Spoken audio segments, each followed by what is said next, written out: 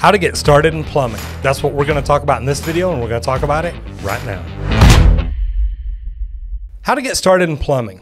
That's a question that I get asked often. Well, it just so happens that I have friends in town from out of state. So I actually have with me today a special guest, Todd Allred from Allred's Plumbing and Radiant, just outside of Seattle, Washington. Todd, how are you? Good. How are you? I'm doing fantastic. Tell me about your company. Where are you located? How could people get in touch with you if they hear something that they like and they decide, wow, I want to call him and see what's going on? Our shop is just south of Seattle in a city called Tukwila. You can reach me on the internet at allredsplumbing.com. You can call us at 206-305-9541, and that'd probably be the best way. Fantastic. So, Todd, let me ask you this. You know, when people call me or send me messages, they want to get into plumbing. How did you get into plumbing? Well, I got into plumbing because I needed a change in life. I found that I wasn't headed too many places, and I knew that I wanted to work with my hands, and I started working with my hands. I moved to Seattle from Montana, and I found a job as an apprentice, and I had no idea that it would take me to where I am today. But that's the short story. How many years ago was that? That was in 1989. 1989. Wow. So you got started. You liked working with your hands. I've almost got the same thing. You know, I was always in trouble. I was, you know, it didn't matter if I was fighting or what. It seemed like I was always in trouble. And I'm just joking, really. I would never be that kind of guy. But it was something that, it was a job that I really took pride in. I love building things. I love fixing things. And plumbing literally lets you do that no matter what side you're on.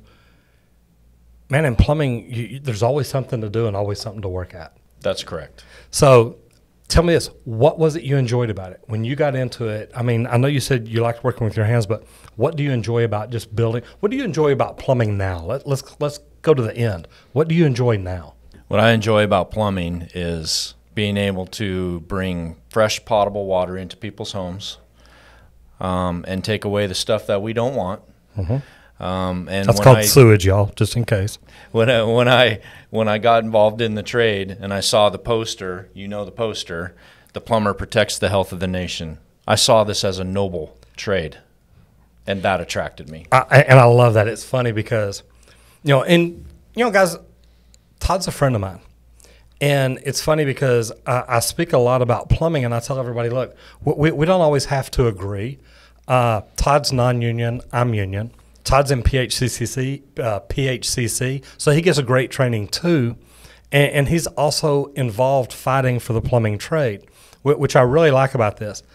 But what I like about what you said, when I went to my first instructor training program up in Ann Arbor, Michigan, one of the gentlemen there was from New York. And we were talking about same type thing. How'd you get into plumbing? One of his best friends growing up, his dad was a plumber. And he'd go over there in the mornings to go to school, and his dad would leave the house, put on his top coat, put on his hat, and carry his briefcase out. And John had seen him just walk out like that all the time. And finally, John asked the kid, so what does your dad do? He said, my dad's a plumber. He's like, man, your dad's a plumber, and he always dresses so sharp and all this. Well, John talked to him later, and the father said, look, I like dressing nice. I like looking professional. He would wear that to work, put on coveralls when it was time to work and get dirty, and then when he was done at the end of the day, he'd hang his coveralls up and go back to work or go back home.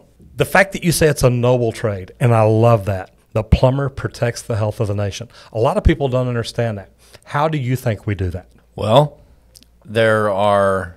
by bringing fresh water in, that helps take the bad stuff away. Mm-hmm. And there's literally 8 diseases that are major diseases that plumbing protects the health of the nation from. We've long forgot about cholera.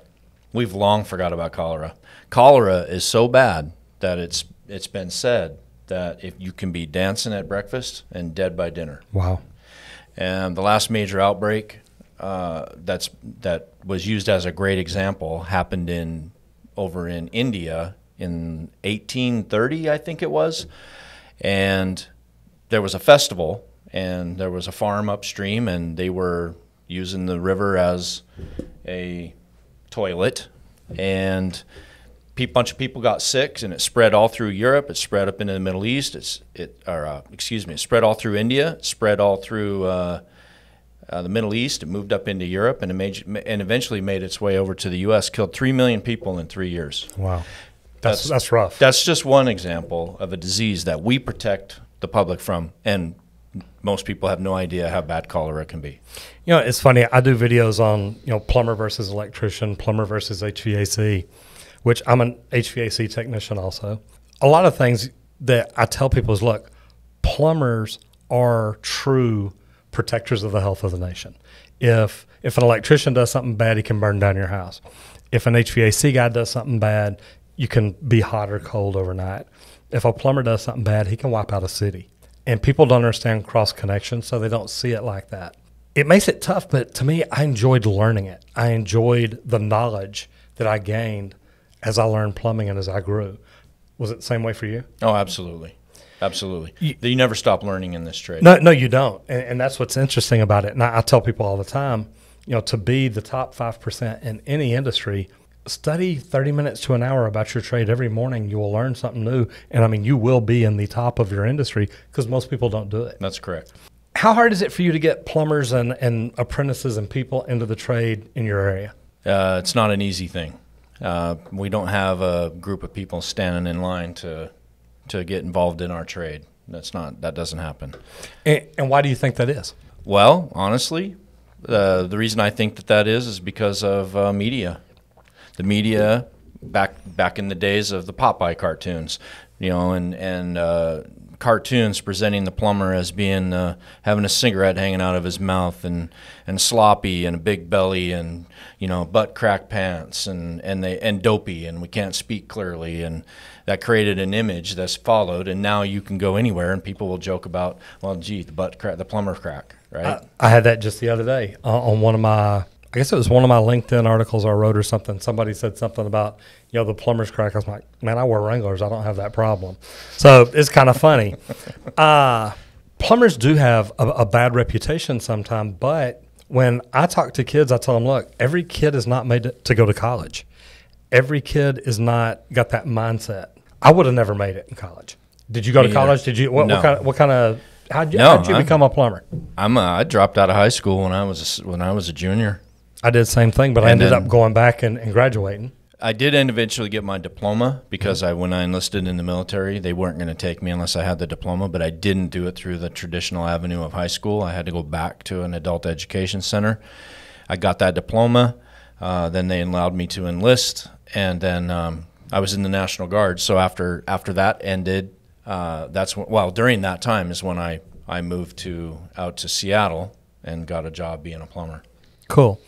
So if you knew a young man, young woman, let's start off with apprentices. If you knew an apprentice, a helper in Seattle, someone that wanted to get into plumbing, what would you recommend to them in your area? The best thing to do would be to contact, there's two avenues. The best thing to do is to find the local plumbing companies that exist. That's very easily done through social media. You bet. Internet. Find those companies and contact them. Most every company that you contact will be willing to talk to you because our trade is undermanned.